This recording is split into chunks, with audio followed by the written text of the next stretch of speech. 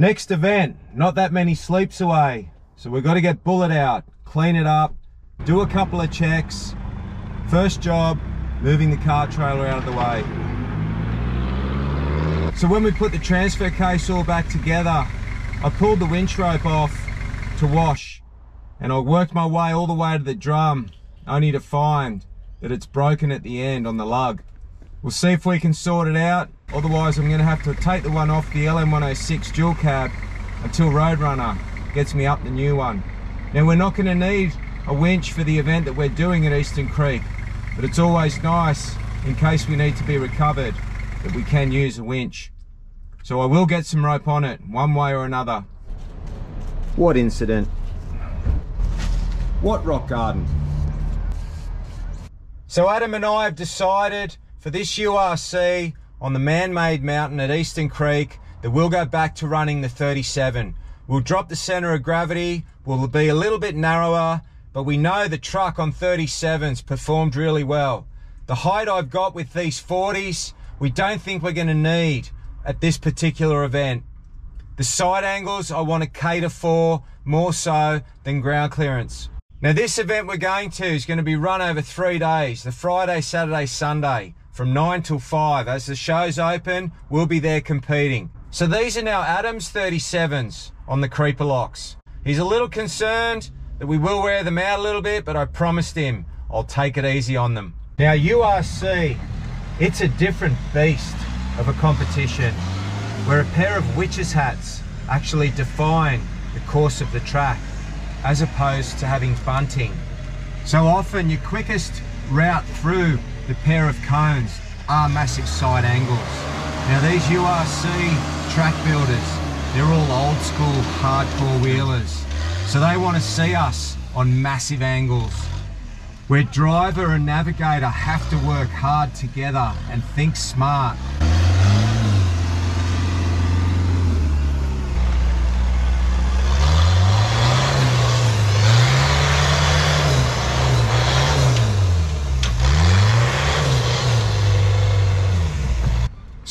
Slow driving, using your rear disconnect. It's a thinking game, this one. Now this event's not necessarily a competition that suits my driving style, or the truck for that matter. Leaf springs. And I have first-hand experience of getting it wrong.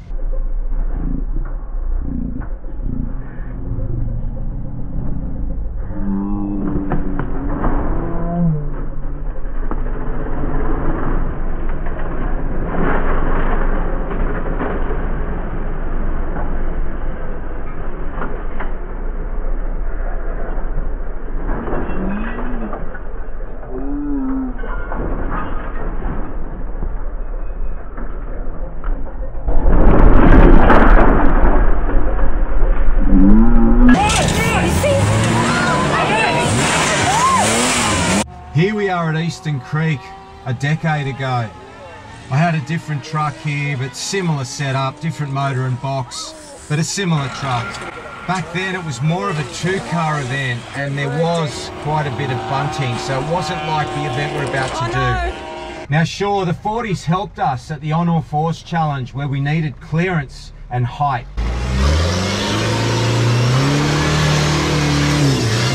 But a different event. We were able to use numbers here. I feel we will not have that luxury at Eastern Creek on the man-made mountain.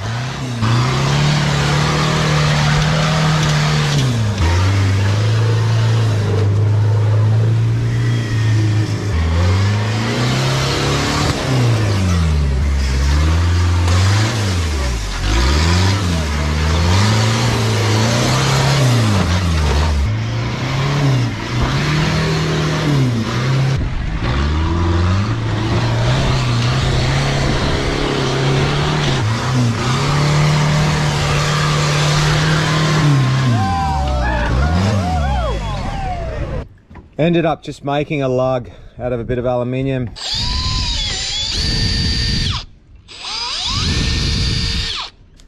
So the cable will go again. I I know I've mentioned this before, but this being the newer model of their winches, the remote control works without having to plug in a receiver for it. So it's already in the control box. So I can have the in-car one connected to it and still use the remote control. Great work, guys. I love that idea. Freshly painted cage. The other bit of maintenance I want to do, I want to drain the oil in the diffs and just make sure that that break we had not long ago in the bush where we did the output shaft didn't affect anything else. So what I'm going to be looking for is chunks of metal on the drain plug. Gives us the opportunity to put in some fresh 8140. Again, thanking Penrite. Remember that brake?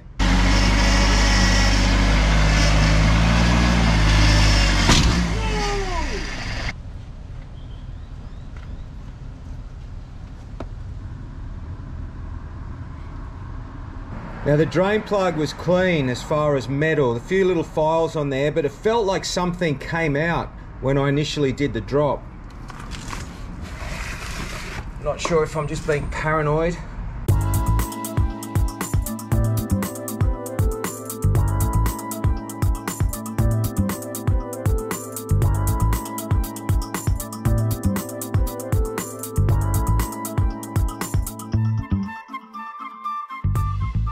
Alright, I think we're in the clear.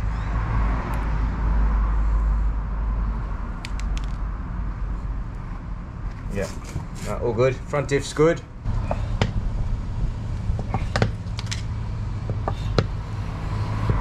While we're under here and dirty, I'm going to drain the engine oil. I'm going to put in the Penrite 1550. A Z9 oil filter. Ice cream container sitting on that front pumpkin. Stops lots of mess. Let it drain before you completely take it off.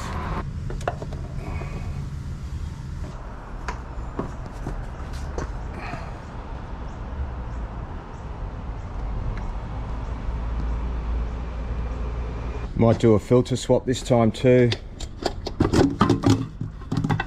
or at least have a look at it and clean it if it looks clean.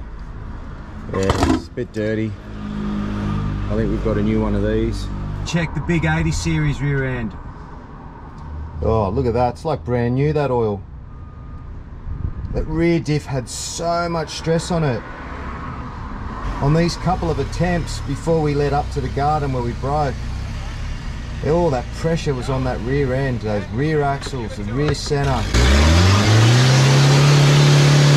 hand, right hand, right hand! You're a mad bugger!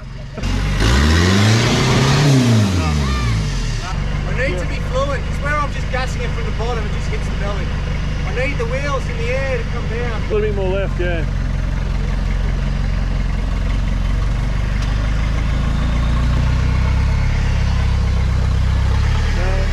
Where's it gonna go?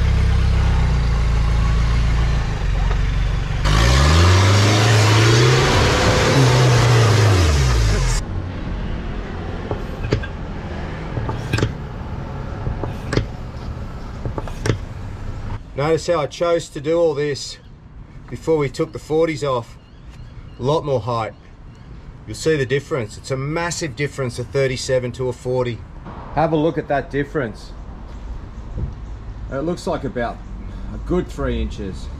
So what that also means is I'm going to get a bit more up travel because this tyre hits that at the moment, and that's what stops the up travel. That bump stop will compress, and I do have a bit more height in that shock. So this tyre, in theory, is going to go up further until it hits that hoop. Having that little bit more up travel is going to give me a little bit more stability. Wheels on ground equals safety. Same size rim, obviously a lot more meat on the 40s, but these 37s, they're primed for this kind of terrain. They've got some good wear in them. I don't expect to be using that second case at all, not with the 37s. We did a lot of the stuff at On All Fours comp in a single case, and some of it's second gear, that fast stuff. The weather forecast for next weekend's not that great either. Fair bit of rain forecast. But an event 40 minutes from home, can't complain about that.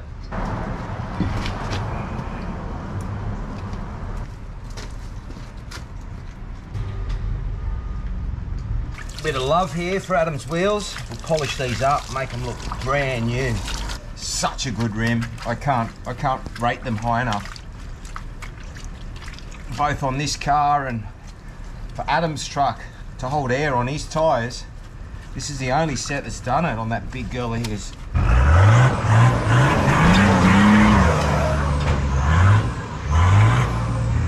And then straighten up as you go. Go, go, go, go, go, go, go, go. A little bit right and go.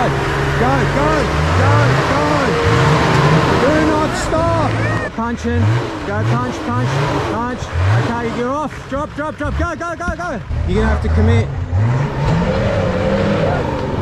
For reasons like this, you do take the wheel off or jack it up. Look at that tie rod end.